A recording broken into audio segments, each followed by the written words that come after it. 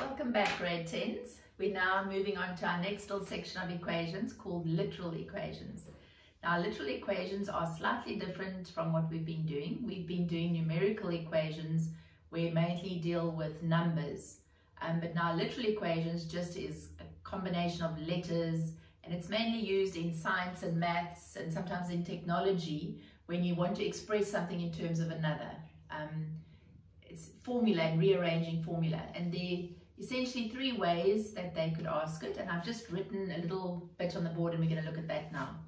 So the question might be solve for P in terms of X and Y and A and B or whatever, or make P the subject of the formula. In other words, we want P equals and the answer, or show that P equals. And it's still equations, it's still solving for an unknown, but it's in terms of other letters. I've got 5 examples we're going to work through on my next little video, but I just want to introduce and show how they're slightly different each time. So here we're going to solve for T. We're always going to solve for the variable that's in the brackets. This one's quite straightforward, there's no fractions or anything. With number 2, we're going to solve for X. Now you'll see X is in 2 different places. X is there and there. So the way that we would get X in one place in order to solve it is we would factorize. We would take out a common X.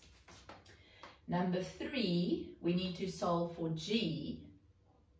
Now G is a denominator, it's at the bottom, and that's a problem. So the first thing we would need to do in solving this is to get G to the top, and we would do that by opposite of dividing is to multiply. So we would multiply F by GR, and then it would be at the top. Number 4. Here we've got a trinomial. 1, 2, 3 terms, and we need to solve for X. Now X at the moment is there, and they've also got that.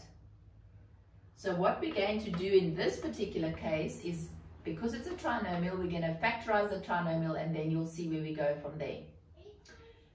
Number 5, we need to solve for V.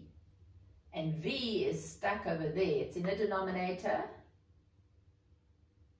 So the first thing we would want to do there is to get it to the top.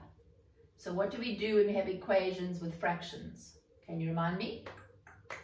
Yes, we've got to find the LCD and then multiply each term by the LCD. Okay, so this is the end of this first little video, and then we're going to do the solutions of each of these with the next video. Bye.